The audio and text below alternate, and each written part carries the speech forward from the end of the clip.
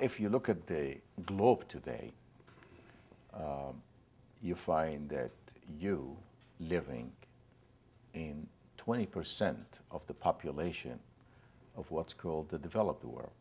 So on that planet Earth of 6 billions, you have 80% of the population is in the developing or underdeveloped world.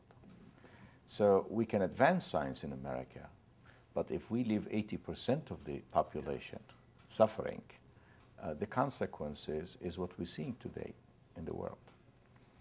And so in my view, science education is the one that provides the rational thinking.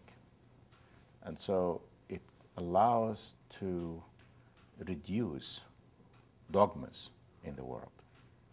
Science also is an international language. You can speak Spanish, you can speak Texan, if I may say so. Very well. You can speak Egyptian, you can speak Arabic, you can speak any language, but these are different languages.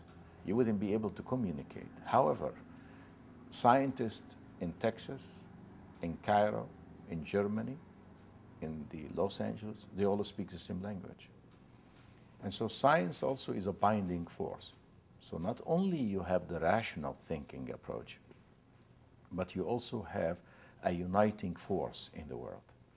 And it seems to me that the privileged countries that have the resources should be really utilizing some of these resources to enhance the role of rational thinking in the world and to help developing countries make the transition into a more advanced societies. It doesn't mean that you be able to succeed with all of these countries. It doesn't mean that you will tomorrow change the 6 billion on the planet Earth so that everybody will be rich.